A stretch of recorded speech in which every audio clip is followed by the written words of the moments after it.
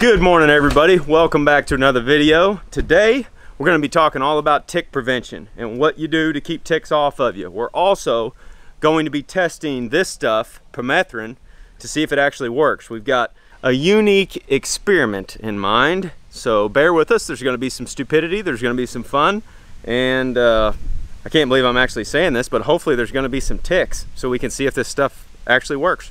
Let's get to it.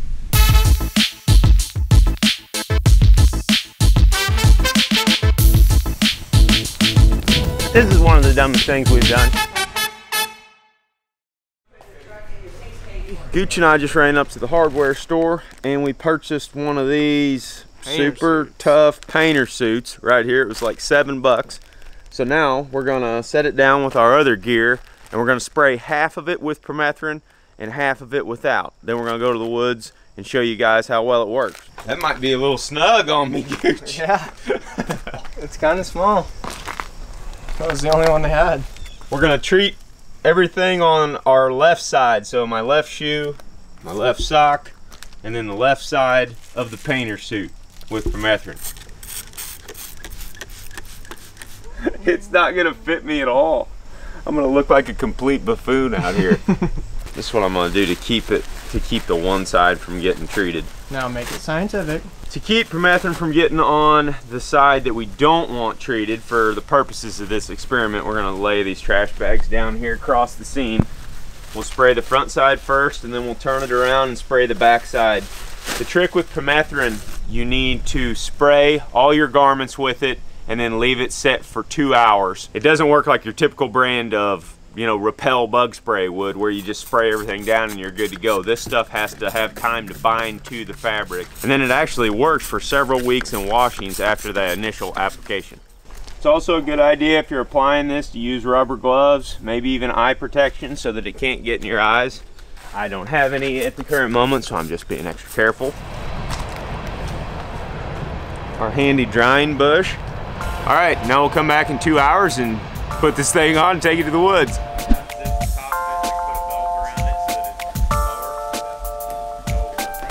All right, Greg just got here. Our suit has dried now for 2 hours. I've got my tight fitting clothes on. We'll talk about those in a little bit. We're gonna put the suit on and go out and see if we can find some ticks. There'll be quite a few ticks on that path. We've found ourselves some good looking tick habitat here to do our testing. Oh, hello. Keep that for hunting in the snow. I can't bend over, so you guys are gonna have to put my shoes on for me. It's hard to be serious right now with this suit literally cutting off circulation everywhere. Left side, permethrin, right side, none. So in theory, you would think I'm gonna have a bunch of ticks on this side, or this side, and none over here. But we're gonna go find out right now. So I'm just gonna go walk around through these woods for about 30 minutes. We'll see what we come up with. What do you think's going through his head? Oh yeah, we're gonna get some ticks. Think? Yep. Sounds confident. Yeah, I sure hope that we be the one time we come out here that we don't get ticks on us. Reminds me of a segment on the Red Green Show. Who knows if it's actually gonna work or not.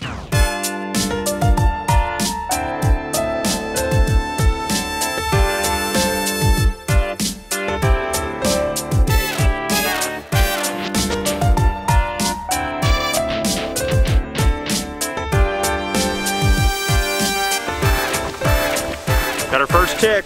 He's on the right side here, crawling up my sock. That's the untreated side. This is one of the dumbest things we've done, for sure. Just chill here for a while, you think? Yeah. It's like a real good spot for ticks to be. Come on, ticks.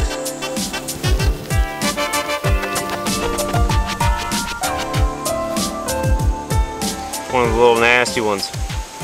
Little bitty tiny sucker. Good grief, look at that thing. Now we're gonna take this little bitty seed tick and move him over to the leg that's treated.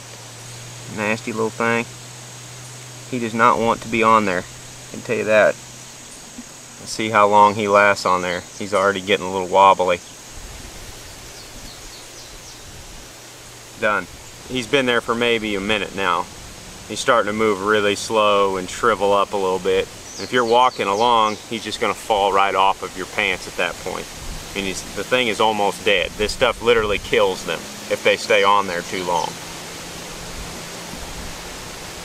So far though, I've counted 6 on my right leg, and I've been walking around, so when I see one, I count it, and then I keep walking, and sometimes they get brushed off. But I've counted 6 over here, I've counted 0 over here, and I just put that little sucker over here. Here's another one that just got on, and he's in a bad way.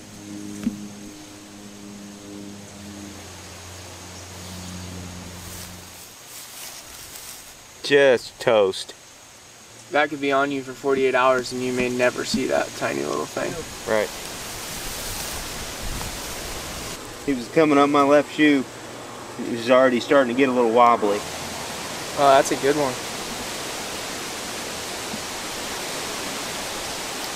I think that's the 7th one I found. A few of them I found on the left pant leg, and the majority of them I found on the right pant leg, or my right side here that's untreated. But the ones that I found on the left leg don't last very long. You want me to move him over there? Now and see what it does to him. All right, this little guy has been on the untreated side for the last 5 minutes. I'm gonna move him over to the treated side and see how he likes it. See how long you last over here. Oh, ooh, that doesn't feel good, does it?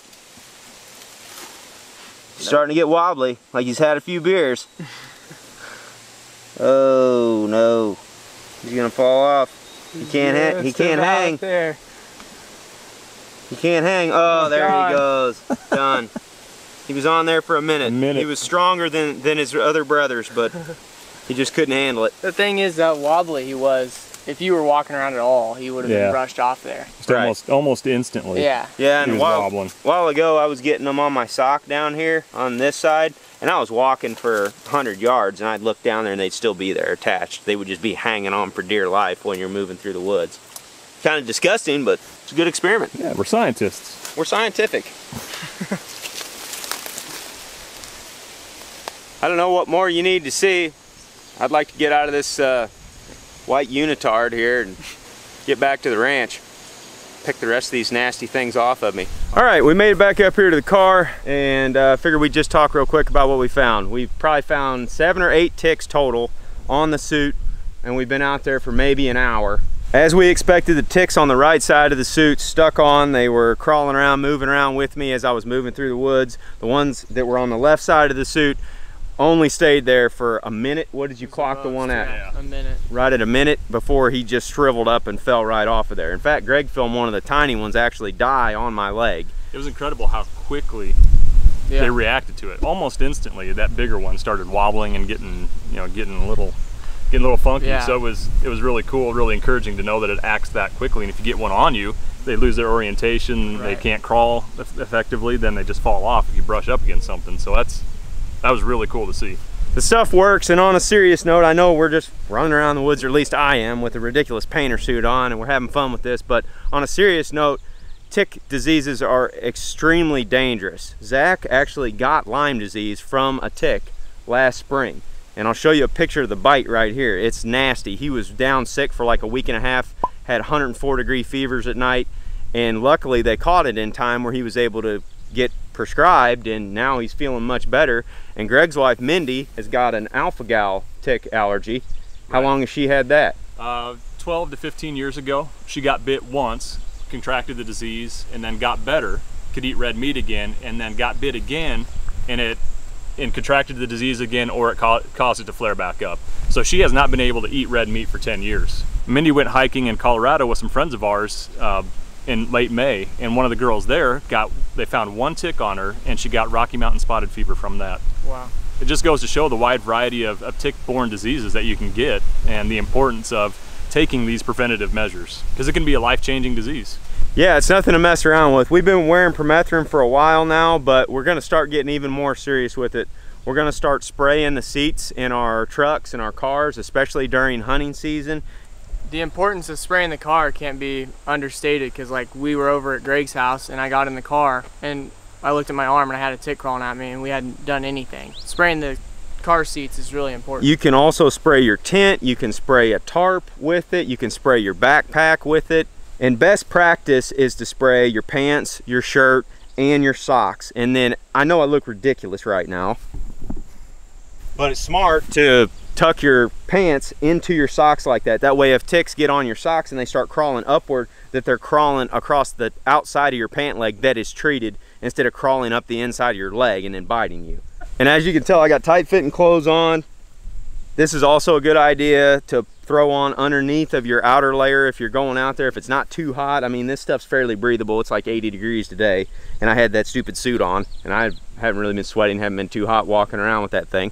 So bottom line, if you're going to the woods during warm weather, keep ticks off of you by using permethrin. It's that simple. The other reason we really like it is it's odorless, so if you're really worried about your scent, which we're not always worried about. Yeah, it's great for hunters, but this product is for everyone though. Right. Hunters, fishermen, hikers, really any outdoor activity where you might be in an area where there's ticks, treat your clothes with this stuff. It will make a difference.